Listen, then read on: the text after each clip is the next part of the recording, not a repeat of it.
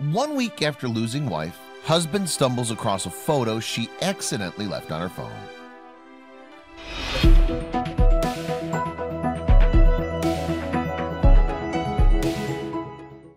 John Polo lost the love of his life to a rare terminal cancer on January 22nd, 2016.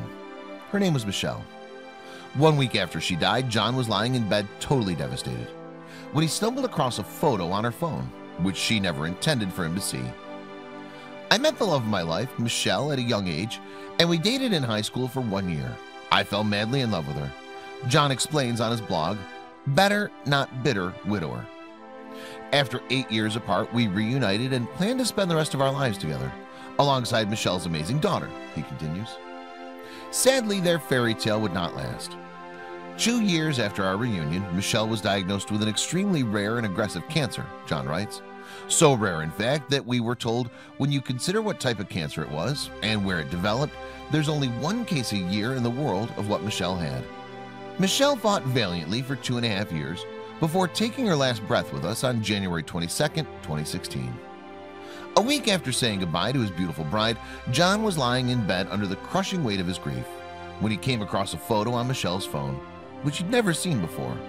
It moved him to tears.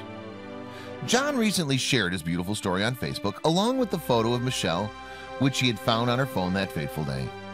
That's my wife, he wrote, in her wedding dress. A wedding dress that I never got to see her in. We were married at the courthouse a few days before her first surgery was scheduled to take place. We rushed there to become man and wife, not knowing if she'd make it out of surgery alive, John explained. After the cancer came back and she was terminal, we decided to plan a real wedding. He added, we didn't make it to that real wedding. She died 2 weeks before it was scheduled to take place. I have so many regrets. Not getting to see her walk down the aisle is atop that list. But she got that dress, her dream dress. She loved that dress so much, he wrote. While in hospice, we would talk to people about how great the wedding was going to be, John went on. She wasn't coherent enough to realize that she wasn't going to make it there. Michelle died without me ever seeing her in that dream dress. A week after she passed away, I stumbled across this picture in her phone. I lay motionless in bed, both happy and devastated, tears flowing down my cheeks as I laughed aloud at the memory of how giddy it made her. My bride, in her dress, he recalled. I want to live a long life, wrote John.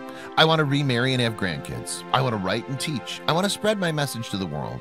I want to tell them everything I've learned about love, loss, grief, and healing, he continued.